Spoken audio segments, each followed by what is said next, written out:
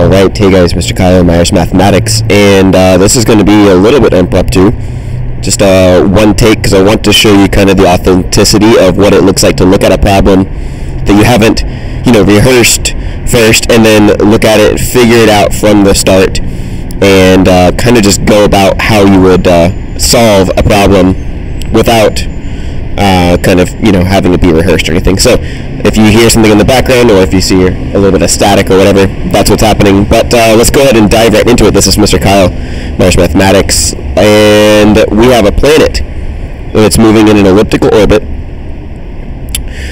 and it has a star at one of the foci.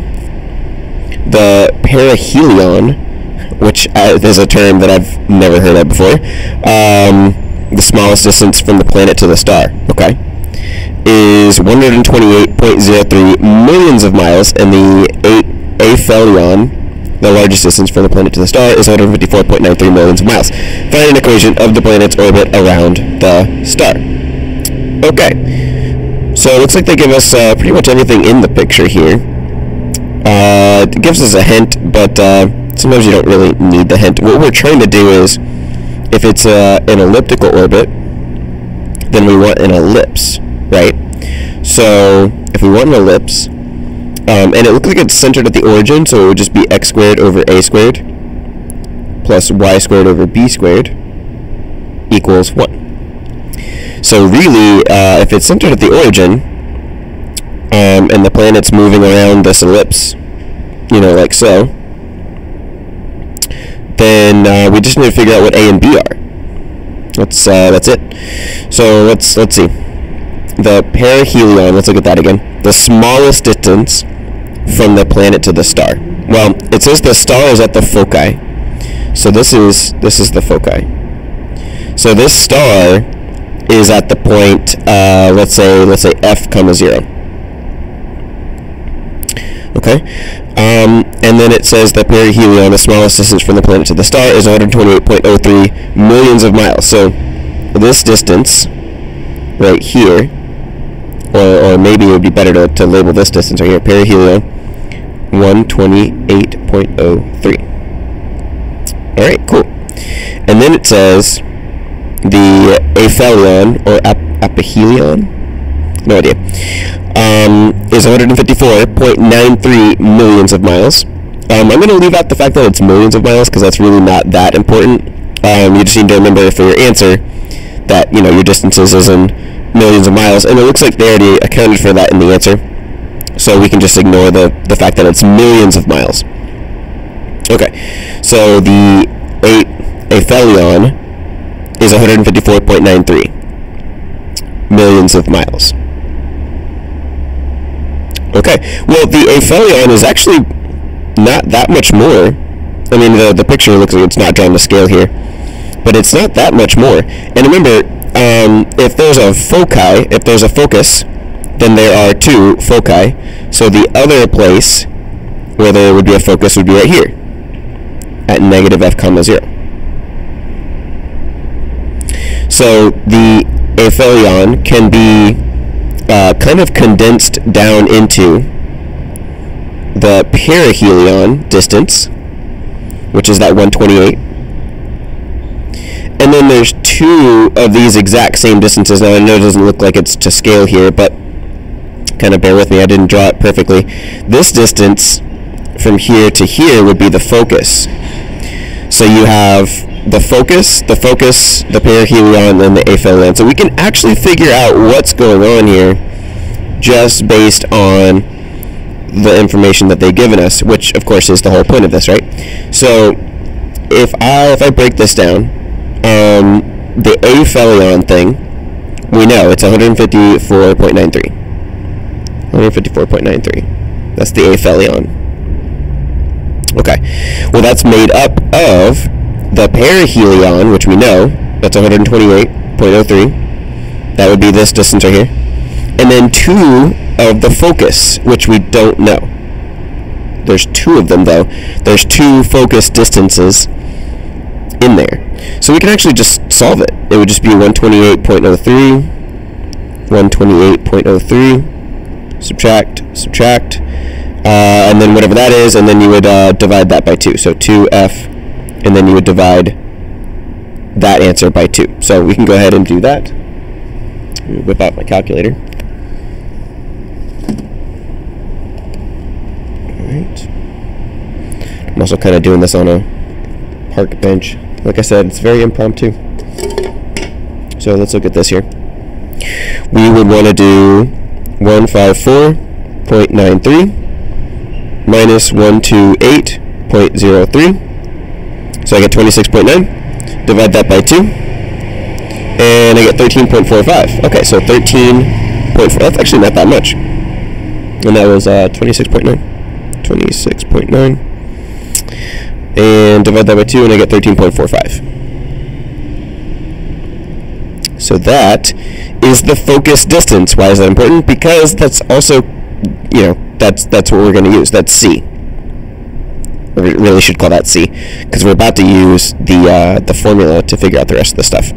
Well, the aphelion is made up of 2 of the focuses and then the perihelion. Well, if I want the vertex, it looks like it would be the A. A would be equal to the perihelion, which is 128.03, plus the focus distance, which is 13.45. So I can just add those guys up. 13.45 plus 128.03, and I get 141.48. 141.48. So that's my A. That's my A distance. That's my vertex distance. And then I can figure out what B is, because I have to know what A and B are. So you're like, well, why'd you find out what C was? Well, I found out what C was just because I needed to start somewhere. I needed to start with something and find something out. So I found C. It's not going to be useful in my final answer, but it could be useful, and in fact it is actually going to end up being useful because I'm going to use it to find out what B is. I need to find out what B is in order to finish my equation.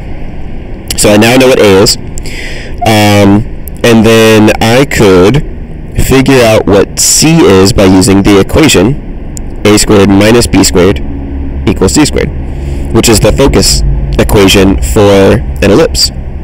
Okay, well, A squared, 141.48 squared minus B squared equals C, which is 13.45.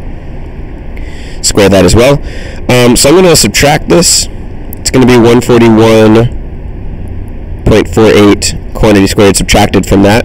I'm not doing any math because I'm actually just going to type it all into the calculator all at once and let the calculator do all the work. So I'm just going to subtract all of that and get rid of it all.